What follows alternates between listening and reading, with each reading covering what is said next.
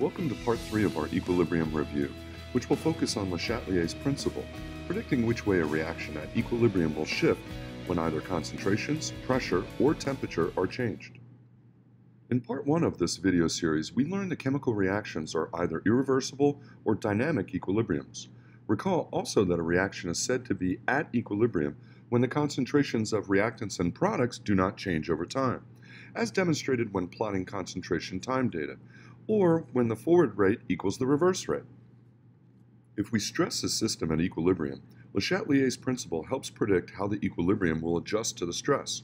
In other words, will the equilibrium shift toward products or shift back toward reactants to reestablish a new equilibrium? Stressing or disturbing the equilibrium is defined by either changing concentrations of reactants or products, changing the volume, which can also be considered to be a change in pressure, or changing the temperature. So let's first consider changes in concentrations to predict shift by examining an equilibrium we are already comfortable with, the Haber reaction. Le Chatelier's principle states, if you add more of a reactant or more of a product, the shift will be away from the addition, or if you remove reactant or remove product, the shift will be toward the removal. But we don't want to simply memorize these shifts, so let's deduce these shifts.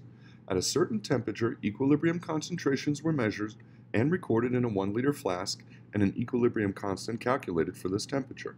While at equilibrium, an additional 1 mole of nitrogen is added, raising the concentration of nitrogen. As we have already stated, equilibrium will be reestablished when the system shifts away from an increase. Let's mathematically prove this so we don't have to memorize direction of shift. So let's calculate the reaction quotient, abbreviated Q, using the new initial concentrations and compare Q to our known K value. Here, Q is less than K. Thus, we predict a shift to the right towards products, which equates to a decrease in reactant concentrations and an increase in product concentration. Remember, an easy way to predict shift with a Q value is to abstractly imagine that the Q value will strive to become the K value. In other words, the reaction will adjust to afford new equilibrium concentrations such that the K value is obtained.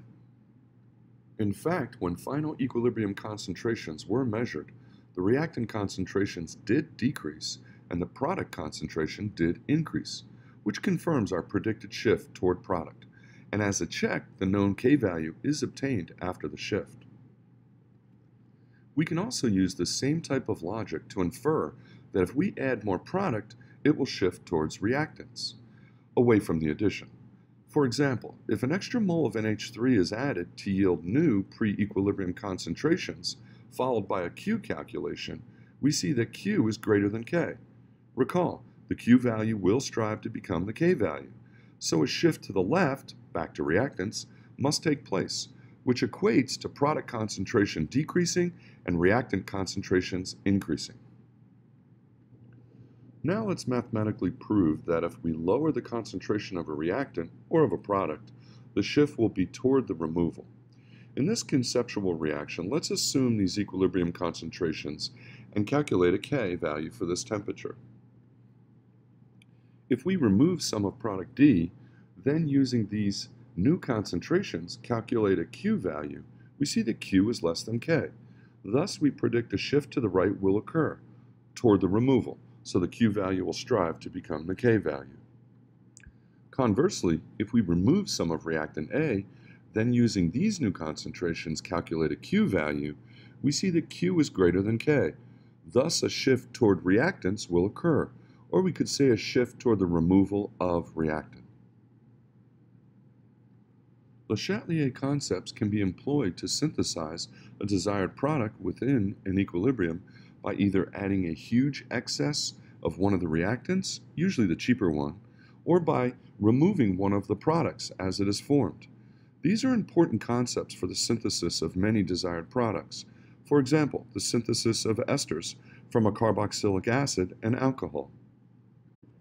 One could add excess alcohol, which is typically the cheaper reactant, to drive the reaction to the right and form more of the desired ester. Or one could remove the water as it forms via a Dean-Stark trap, which will also drive the equilibrium to the right, to the desired ester. So let's examine one more equilibrium where we add a precipitating reagent to shift the equilibrium. For example, for the following equilibrium, one could add a solution of silver nitrate, which is the source for silver ions, to precipitate the thiocyanate ion as solid silver thiocyanate. By removing the thiocyanate ion from this equilibrium, the equilibrium will shift to the right. Or one could add a solution of sodium hydroxide, which is the source for hydroxide ions, to precipitate the iron 3 ion as solid iron 3 hydroxide. By removing the iron 3 ion from this equilibrium, the equilibrium will shift to the right. Thus, exploiting our knowledge of solubilities can also affect an equilibrium. We can also disrupt the dynamic equilibrium of gaseous particles by changing the pressure, which may be accomplished by changing the volume. For example, if the Haber reaction is at equilibrium and the volume of the reaction vessel is reduced, the pressure will increase. Le Chatelier's principle states the equilibrium will shift toward less moles of gas, towards products. Conversely, if the volume is expanded or pressure decreased, the equilibrium will shift toward the side with the greatest number of moles. But do we need to memorize this? Let's mathematically prove Le Chatelier's prediction. Here we have the Haber reaction in a 1 liter reaction vessel at equilibrium. Each particle of gas will represent 1 mole of each gas. Thus, the equilibrium concentrations are 4, 8, and 12 molar for nitrogen, hydrogen, and ammonia, respectively, and a K value can be calculated using these concentrations. If the volume is reduced to half a liter, then the new concentrations can be calculated as well as a Q value. The Q value is less than K, thus the equilibrium will shift to the right, causing a decrease in concentration of the reactants and an increase in concentration of ammonia. In fact, when the system reaches equilibrium in the half-liter reaction vessel, the reactant concentrations did decrease and the product concentration did increase, which matched the given K value. This result matches Le Chatelier's prediction that the system will shift toward less moles of gas when the volume is reduced or that the pressure is increased. One can also imagine the converse mathematical proof if the volume is doubled to 2 liters, which we can think of as a reduction in pressure, that the equilibrium will shift to the left, toward the side with more moles of gas.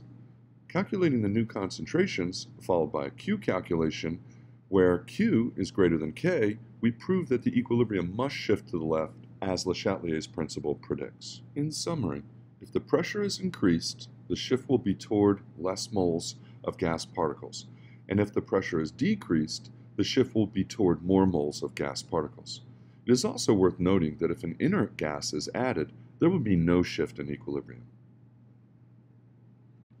In this example, hydroiodic acid has the same number of moles on both sides of the equilibrium. Thus, if the pressure is increased or decreased, the equilibrium will not shift. To consider temperature changes, we have to include changes in enthalpy. The first equilibrium is exothermic and the second equilibrium is endothermic, as indicated by the negative and positive signs for delta H. For an exothermic reaction, energy is liberated. Thus, if we treat energy as a product, the equilibrium can be rewritten. Similarly, for an endothermic reaction, energy is required as a reactant.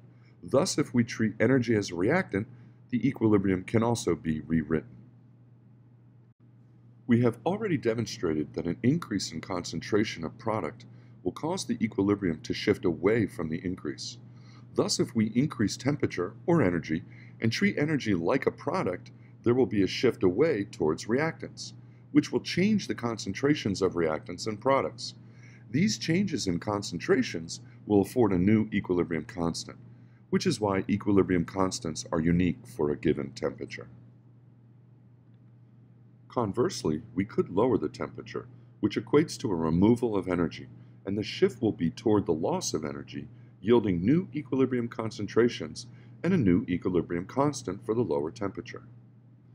Thus, for an exothermic reaction, if temperature is increased, there will be a shift to the left and a new smaller equilibrium constant will be obtained. If temperature is decreased, there will be a shift to the right and a new larger equilibrium constant will be obtained. For an endothermic reaction, if temperature is increased, there will be a shift to the right, changing the concentrations, and a new larger equilibrium constant will be obtained. If temperature is decreased, there will be a shift to the left, changing the concentrations, which affords a new, smaller equilibrium constant. Thus, for an endothermic reaction, if temperature is increased, there will be a shift to the right, and a new larger equilibrium constant will be obtained. If temperature is decreased, there will be a shift to the left, and a new, smaller equilibrium constant will be obtained.